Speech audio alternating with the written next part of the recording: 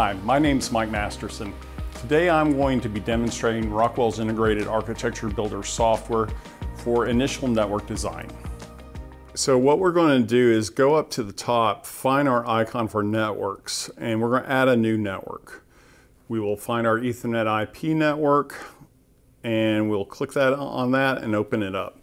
Here we have different layouts we can use. We use the Converge Plantwide EtherNet design guidelines that were developed by Rockwell and Cisco.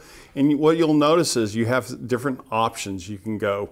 So you can either follow the Control Plantwide EtherNet or CPwE design book, or you can do a freeform model. Here we're just going to do the full CPwE design, which is going to include multiple layers of our network. We're going to include the enterprise zone and the industrial demilitarized zone.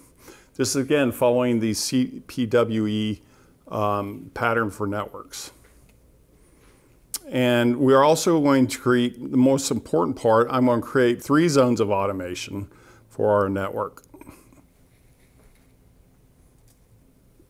So we will go ahead and create our network. So we're going to first look at the enterprise zone. This is typically the data center area. This is between your local area network and wide area network. One thing you'll notice, you can instantly start setting up your IP addresses if you want. Then we're going to look at the IDmZ, the demilitarized zone. This is typically where you put your firewalls. We have options so you can select different type of firewall options, or you can also just use a generic form if you wanted to.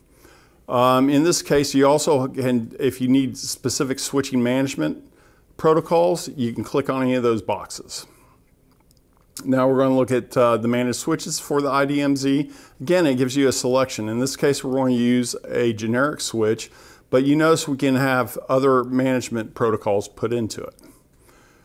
Then we'll go to the industrial zone. This is typical our layer 3 through layer 0. We can adjust the IP address. We can select our core switch, and then we can go down and pick up our distribution switches also.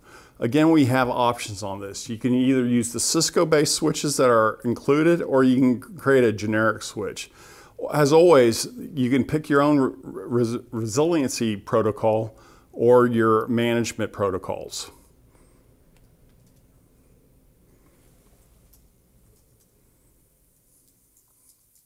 We are now going to pick the distribution switch. These are generally going to be layer 2, layer 3 switches. And in this case, you'll have a choice between the Stratus 5800s and the 5400s, or pick a generic one. Again, these are generally layer 2, layer 3 switches. Now we're going to look at the individual cell areas. These are the actual islands of automation where we're going to put our hardware. So at the beginning of the process, you notice I picked 3 different cell areas. Well, these are different, think of it as different parts of the plant. Here we can actually pick our different type switches. I'm moving away from the default, and I'm adding some 20 port and some 10 port Stratus 5200 switches. So I'm adding that to the routine.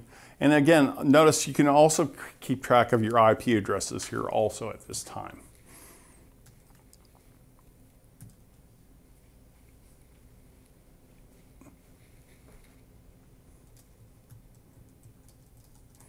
Once we get that done, we can finish it, and it will actually give a printout of our network design.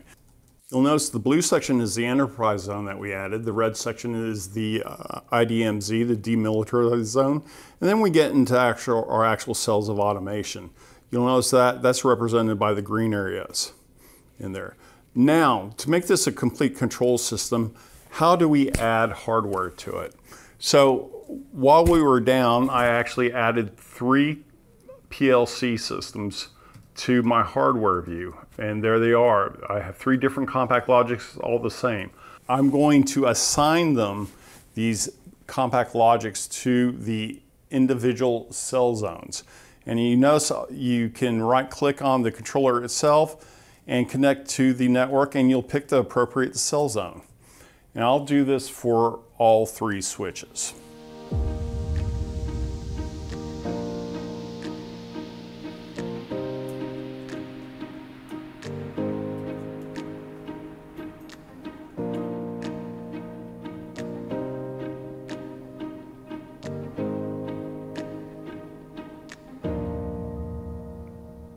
Now we'll go back and review the network after I've added those additional switches. As you can see, the zone areas now have the switches. Now, as part of it, we can also add additional networks to this. We could add variable frequency drives, we could add HMI systems, panel views. But what we've done is we've created an actual working network based on the Rockwell CPwE design guide. You can go back and modify it after the fact, but what we have given you is a working network with minimal amount of work up front. Hi, thanks for watching this video. If you have any questions, please reach out to your local sales office or contact us online.